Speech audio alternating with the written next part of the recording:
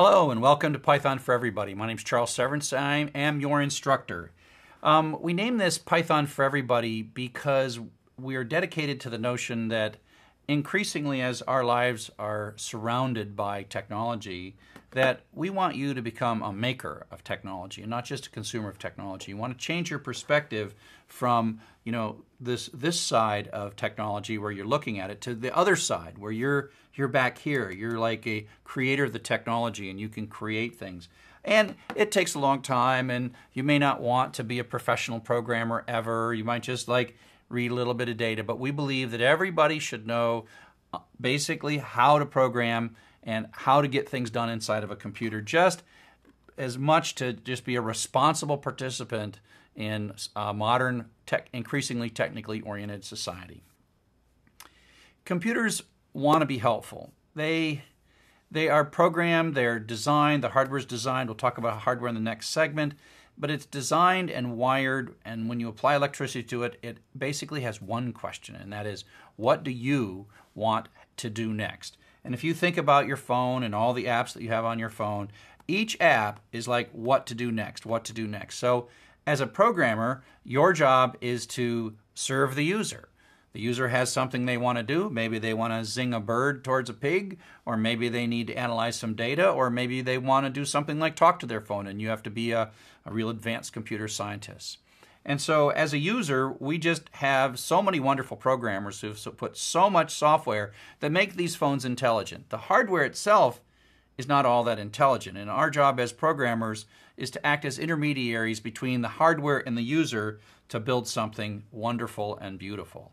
And so you can kind of imagine that your job as a programmer is to intermediate between the hardware and the end user. And if you're a professional programmer and you're trying to sell your software, well, you're trying to imagine what the world might want.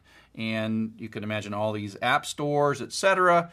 And these are places that you can build software and exchange that software with other folks and help people out. And like I said, we are trying to flip you from one side of this device to the other side of this device, where you are the maker. And you can think of this as a tool to manage your calendar or drive your car and read a map or whatever. But when you look at it from the other side, when you look at it from being a programmer, you use things like compilers and interpreters and programming languages and networks, etc. And we actually have tools that we are going to learn to use. Python is a tool that the programmers on the back side of this computer use to make new things for the front side of the computer. Now, what's your motivation to become a programmer? Well, the kind of gross motivation for professional programmers to build something for everyone else to use. Like, I work on this open source software called Sakai, which millions of people use around the world teaching and learning. It's very rewarding for me. I feel really good about that. You might build a guest book for a website. But that's generally not the first thing that you're going to do with your programming skills. You might get some data. You might be an accountant, or you might be a lawyer, or you might be a librarian.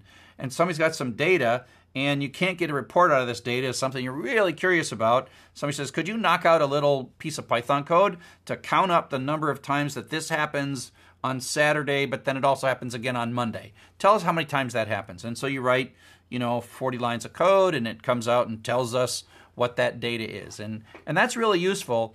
The key difference between writing a program for someone else and writing a program kind of for yourself to consume or just a few other people is the rigor. You don't have to be such a professional just to write code that you can use yourself. If it works and it gets you the data you want, then, job done. If you want to become a professional programmer, then you kind of have to study how to be more precise and more engineering. But we're not going to worry about that in this beginning set of courses. We just want you to learn the mechanics and the language of programming. And so we kind of want to take you, like I said, from being a user to being a programmer. And as a programmer, you start thinking of yourself as living inside the computer. So you're a consumer out here, you're clicking on buttons and stuff. And so as a programmer, you're going to write code, and that code is going to use data, networks, and CPUs, and memory, and then do something for the user. And so we're trying to change your perspective and sort of pull you into the computer. But what are you doing in that computer? What's code? What's software? What's a program? Well, a program is like a sequence of stored instructions. And the idea is the computer itself at the lowest level in the hardware is just not that smart, but it has a lot of flexibility in that if we give it the right instructions, it can do amazing things. If we give it right instructions to listen to voice, digitize the voice, and make sense of the voice, then you can write a program that can hear. The computer doesn't hear, the program hears. The computer makes it so that it can run all the calculations that seems to make it hear, but a human being, or actually thousands of human beings, made it possible so that you can talk to your phone. And so you can think of at the far end of this, when you're building something really brilliant like the ability for a computer to listen to you, you are taking you and all your creativity and all the research that you've done, and you're building something really amazing and put it in the computer. But it is still a stored series of instructions that run step by step, and someone figured out every single little step that has to happen. And so once we've figured this out, we write the instructions carefully, and then we give it to somebody. Here is a program that does voice recognition. And if you're interested in it, I say it's wonderfully created. As a professional programmer, I have loved my life. I have loved the kinds of things that I do, that I build things for people, and I make them happy, and then I sort of feed off of that, and then I build something else. But ultimately, it's just a set of instructions. If you're like, what's in a set of instructions? Well, here we go. Here is a program for a human being. Now, I may be showing my age a little bit, but this is a YouTube video. Hopefully it's not taken down by copyright or whatever, on this song called the Macarena.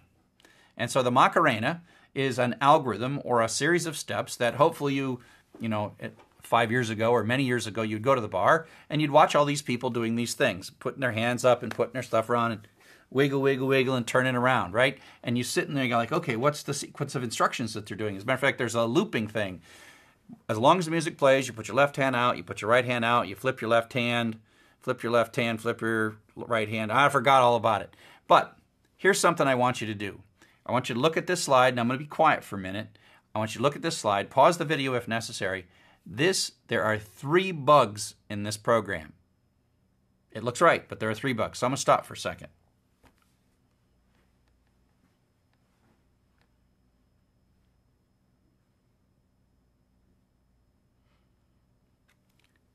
So hopefully you paused if you had to. But now I'm going to come back and I will show you what the bugs are. And here are the 3 bugs. Now, if you didn't find them, even if you look closely, you have learned something about human beings. And that is that we human beings operate in an error-filled world.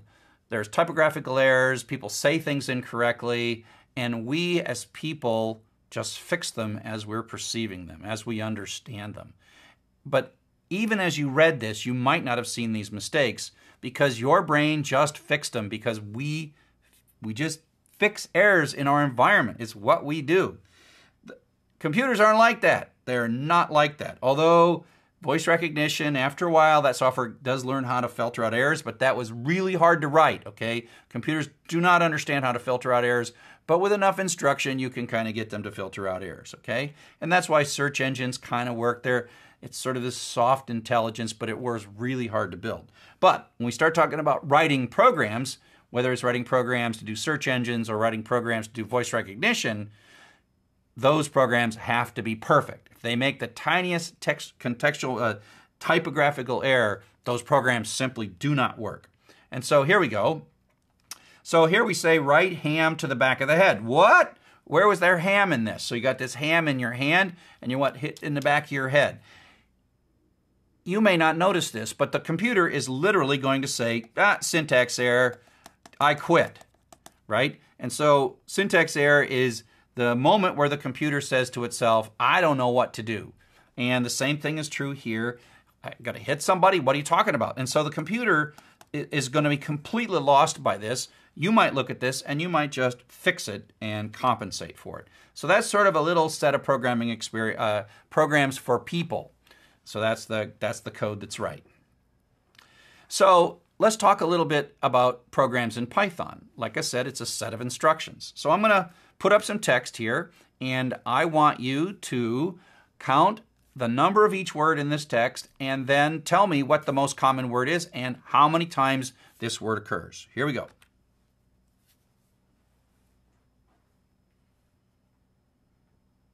Count. Just count. Concentrate. Concentrate. Concentrate. Concentrate. And part of the interesting thing here is not so much whether you can count those words or not, but how your mind is actually reacting to the problem that I just placed you in. You're probably like, ooh, this is just not good. I'm so good. I can drive a car. I can play baseball. I can catch something. I can sing a song. And yet, to be focused on counting these words seems really, really annoying. It turns out this is one of those things. Text analysis is one of those things that computers are really good at, and we humans are really bad at. So it's really great to delegate this problem to a computer if you know the language of the computer and you can talk to the computer. And so I don't expect you to look at this code. We're going to spend many weeks looking at all of the basics of this thing. But this is a program. This is a set of instructions. It's got about 11, 12 lines of code. And in it, we have instructed the computer to read through a bunch of text, count the words, and tell us what the most common word is. And so if we run this program and we give it, a file of words, it'll say the most common word is 2 and there's 16. That clown text that I just asked you to, the is the most common word, and there are 7 of those. And so this is basically an outline of a program that, it is a program that solves this problem that we will learn about. So don't try to learn this right away. Up next, we're going to talk about the hardware architecture and what goes on inside the computer that you're going to make use of as you become a programmer.